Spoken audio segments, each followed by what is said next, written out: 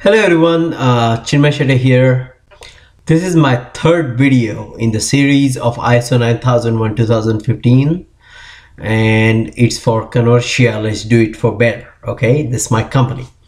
So really the second pillar of QMS for ISO 9001 2015 is for a risk-based thinking. So we already saw introduction to ISO 9001 2015. We also saw plan do check act cycle video, and this is the third in power of risk and power of failure. Okay, so this video gonna be interesting because I'm gonna talk a bit about a quality management system. Also, I'm gonna talk a bit about a risk management philosophy in life.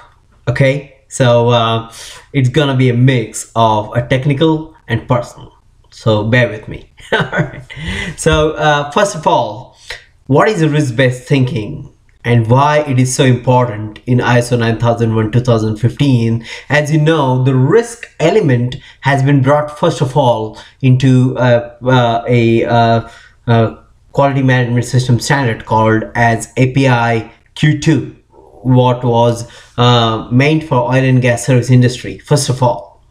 After that, it slowly transcended into API Q1, which was for manufacturing industries in oil and gas industry, and now it has become a part of ISO 9000 2015.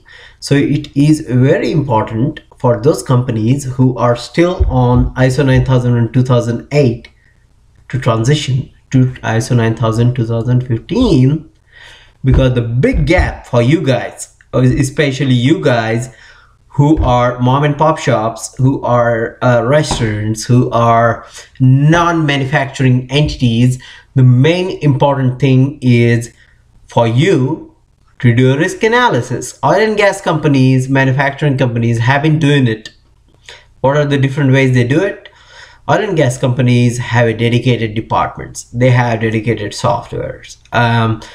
They have dedicated risk teams who analyze risk on each project, on each product, and on each plant, and on each supplier actually. So they have risk-based metrics for all these four quantities I just mentioned. So they're pretty much covered. So if they get audited, if they can prove their compliance.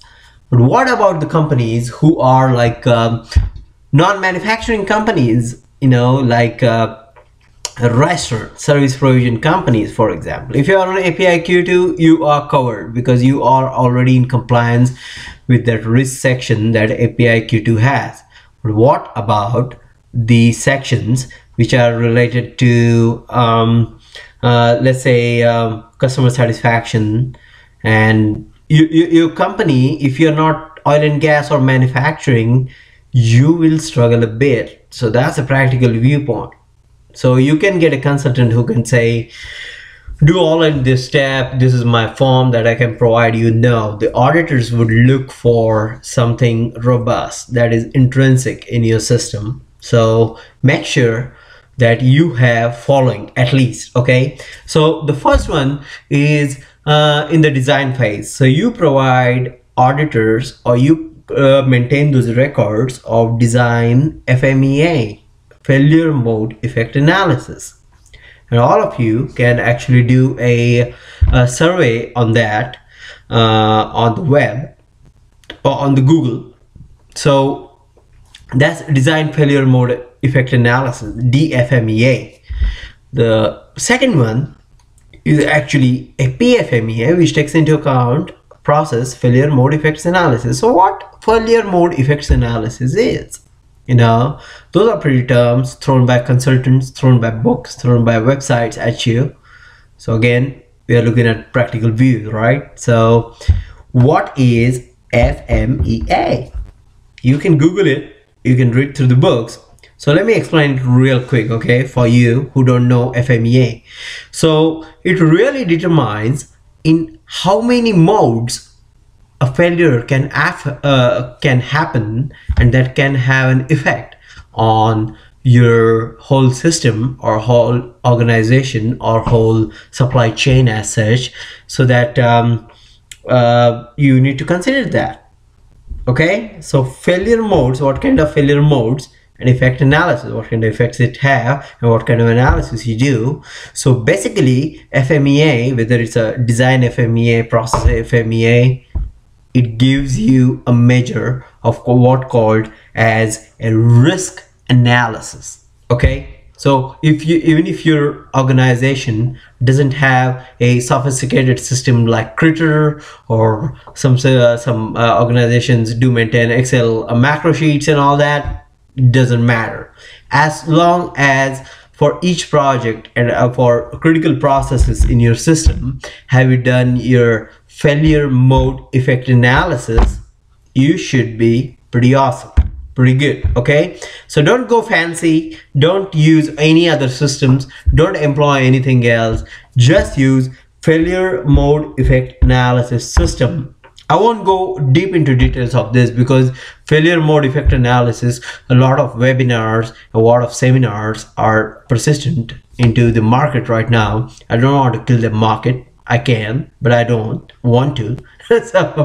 so just go for failure mode effect analysis workshop, learn the basics.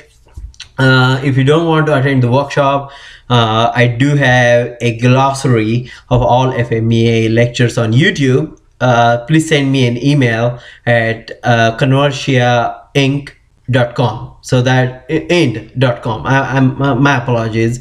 So it's CONVERVERTIA. So it's Convertia, IND as India, IND, Convertia end at gmail.com. So send me an email and I can return you back with all the hyperlinks I do have in a Word file that can give you a systematic failure mode effect analysis training that your organization can leverage. If you can attend that, if you can apply those skills for each and every project that you guys are doing, I think you should be good.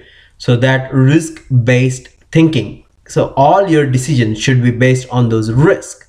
So that's what ISO 9000 2015 wants you to do, to consider all the risk, and the risk consider two portions. Okay, the first is the negative portion of that, where you can have negative impacts, which is the traditional risk as you've been considering.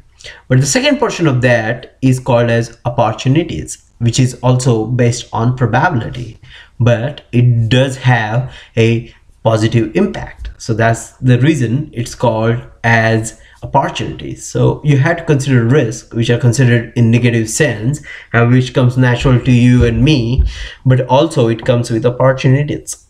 So let's take an example of opportunity. Let's say I am fired from a company. I'm at risk, right? So what I can do is cry over that spilled milk for few more months, or I sit down and say what I know and how I can explore myself. And you know what, that's what I did to start Convertia. Let's do it better. Okay, so just a personal example, but same holds true for all the organizations. You have risk, you have opportunities, you have to consider both, and it can obviously lead to one important term that you and me have been impressed with. What is that?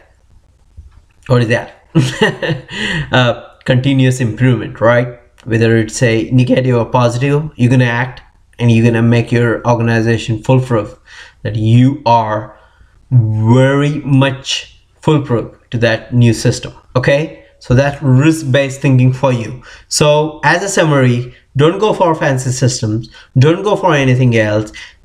Create a internal system that assesses all the risk, all the opportunities internally for each project. So you have to maintain those records to show to the auditors when you go to that audit next time. Okay, and as I said, failure mode effect analysis, they will teach you in those seminars what is the probability of occurrence, what is the probability of severity and all that. So I'm not going into that.